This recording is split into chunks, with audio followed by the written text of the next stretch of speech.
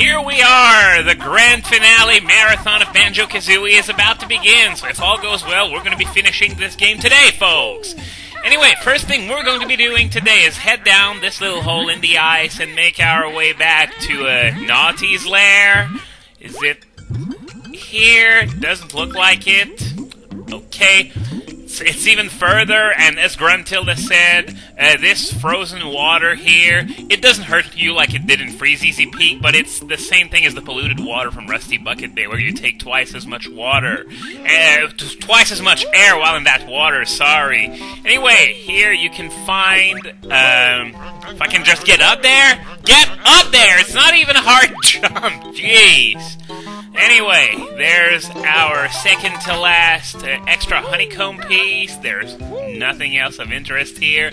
And it was really cool. I don't know if you noticed, but when I was in the water, Kazooie's wings started freezing over because of the cold. When I spent quite a while in the water, I wonder if we're going to see it again. If we do, I'm going to sure to point it out. Here we go. It's really, really neat that they actually thought, to program this in the game. Kazooie's wings freezing over. Of course, it doesn't look as cool as it could because we're still talking about an N64 game. But by N64 standards, it's actually, it's a sign of how a lot of polish actually went into that game.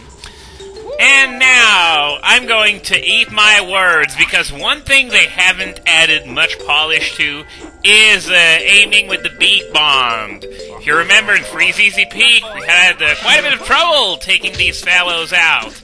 And now, at least I'm going one for one. This is good.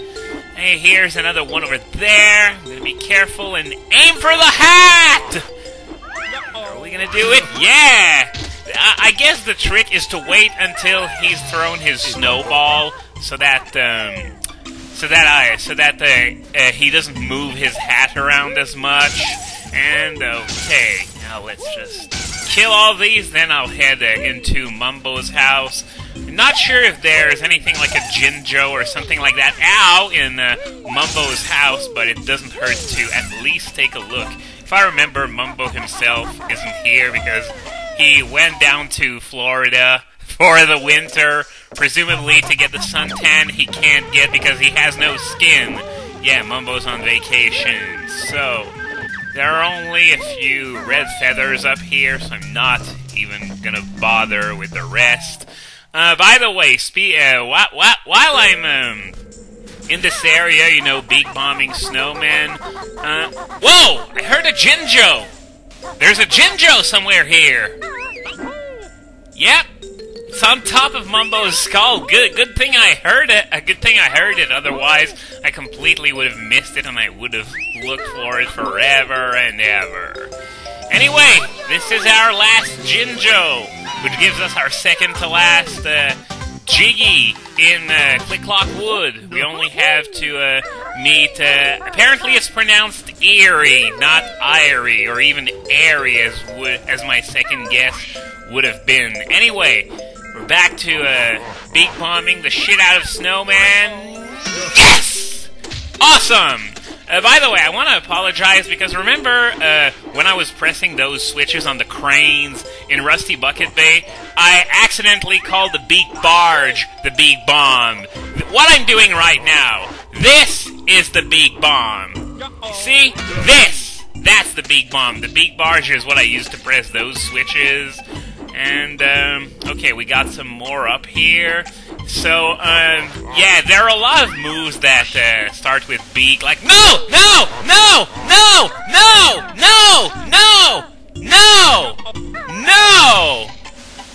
Oh my god! Well, I guess I'm gonna have to fly back there again. But, as I was about to say, there are a lot of moves that start in beak. You got the Beak Barge, the Beak Buster, the Beak Bomb, and in Banjo-Tooie you have the Beak Bayonet as well. Oh man, what the fuck was I thinking? I was like, I was just about to press A in order to gain some height and maybe nail that snowman while I was gaining height. That was the plan at least, but didn't work out so well because I hit that platform and slid off of it. Anyway, free, whoa, don't fall again. Free gold feather, I'm gonna take it. Is there anything else over there? Some notes maybe? No, just another gold feather. Nah, you know what? Screw it. I don't want to take a minute just to walk carefully on the ice, no less, and get a friggin' gold feather. That's just too much trouble. Besides, I have 16. I think 16 is gonna last me until I can get another full refill, which is going to happen before the end of the game, I promise. Anyway, shut up, Eerie or Irie or whatever the fuck your name is. I'm getting to you eventually. Now, this area here has the beehive. In winter, if I believe, yeah, it's all broken and stuff, but there's a Mumbo token here. Now, I'm gonna try and make my way back up there without falling again. Let's see if this is doable. Oh, wow! I actually did it. Didn't look like I had much of a chance, but still. Anyway, yeah, I said I would take down those last remaining snowmen. I believe there is a flight pad near Nabnut's house. I'm going to be using that one to not waste too many... Excuse me! Not waste too many red feathers, I guess. Is there anything around around this little hut? Doesn't look like it. There's only that beehive with no bees to attack me if I took their honey. But it doesn't really matter because I guess I'm full in terms of energy. I guess I'm going to go with Kazooie for this one because she's got a lot more traction than Banjo. Whoa, no, okay. By the way, I didn't remember that there was a snowman there, so I guess that's 2 snowmen left to kill. There's this one over there and the one that's guarding the Witch Which, by the way, the Witch in this world makes a Jiggy appear very high up. You're actually going to need the bee transformation in order to get that Jiggy. So once I'm done with the winter section, I'm going to head back to the spring one and transform back into a bee so that I can get that Jiggy. And, what the hell? It's like I completely stopped and then I did a second Beak Bomb and I bounced off of it, but... Oh, well, that was sort of weird. Not the bouncing, but rather what happened before. Now, let's just kill this, and yeah! I believe this was the last snowman in the area. So let's just pound that witch, and make that Jiggy appear, as I said, very high up, so the bee transformation is needed. So now, I'm going to have to climb the tree again, so I guess I'll see you near Nabnut's house once I get there. Okay, we're now at Nabnut's house. You have to bust that window in order to get it in winter. And inside Nabnut's house in winter, there is the last secret egg. So now we have all 7 secret items. And we also have some feathers, some eggs. Oh, well, whatever. Oh, and look at... Nabnut has a girlfriend sleeping with him. How cute. Now, there were a few notes on that platform where the snowman was, and the snowman was guarding an extra life as well. Completely useless to me, but oh well, if you still want extra lives at this point, here's one for you. And this, I believe, is the last Mumbo token in the game, and I almost fell off trying to retrieve it. Yep, we're up to 40 Mumbo tokens, which means every single one of them has been obtained in this entire game. And speaking of which, we're also going to acquire the last extra honeycomb piece in the game. And it's located in Nabnut's attic. You're going to see, yep, there's a second window here. You want to Beak Bomb it and then head inside and, oh, great. No! For the love of God! Ugh.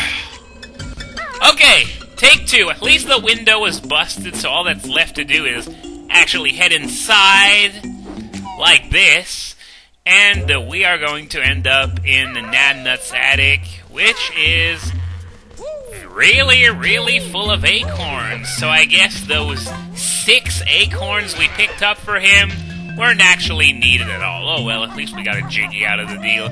Now, where is that? Oh, there it is. As I said, final extra honeycomb piece in the game.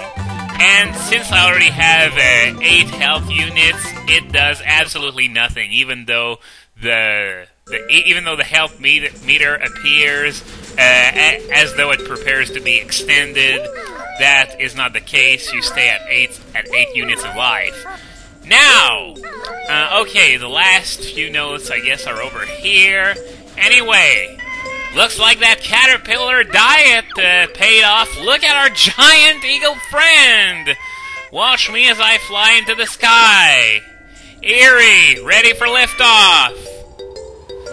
Fly, giant eagle, fly! Oh my god! Did you hear that?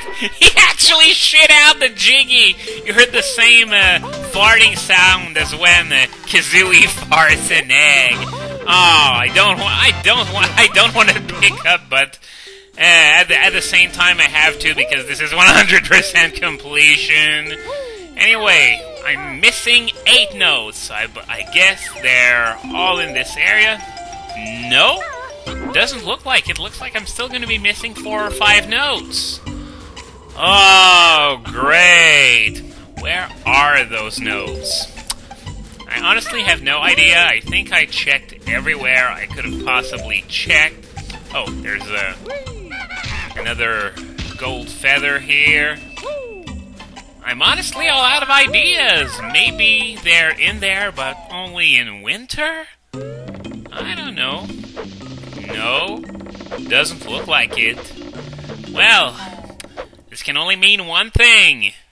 To gain facts!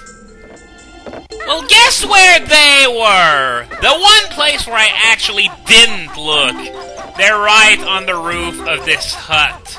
So now I got every note in the game, so I can head back to the spring section in order to transform into a bee to get the very last Jiggy in the game as well. Looks like I'm gonna take some damage here, yeah. Ow! And with that, we are done with the final world in this game. Now let's mosey on over there to get the final Jiggy. We're going to have all 100 Jiggies after that. 10 in each of the 9 worlds, 10 in Gruntilda's lair. We now have achieved 100% completion as far as item collecting goes. Now let's just head down there. There's a note door. You didn't see it, but it took 765 notes in order to unlock. This may seem like an oddly arbitrary number, but what it actually means is that you need an average of 85 notes per world. That's simply what this number means. Now that the last world is done, we're about to head into, in my opinion, the coolest part in the game. Welcome to Grunty's Furnace Fun! You might have been expecting a boss battle or something, but that's going to only happen later, after this is done. But for now, we're going to be tested on the game. We played it. We collected everything.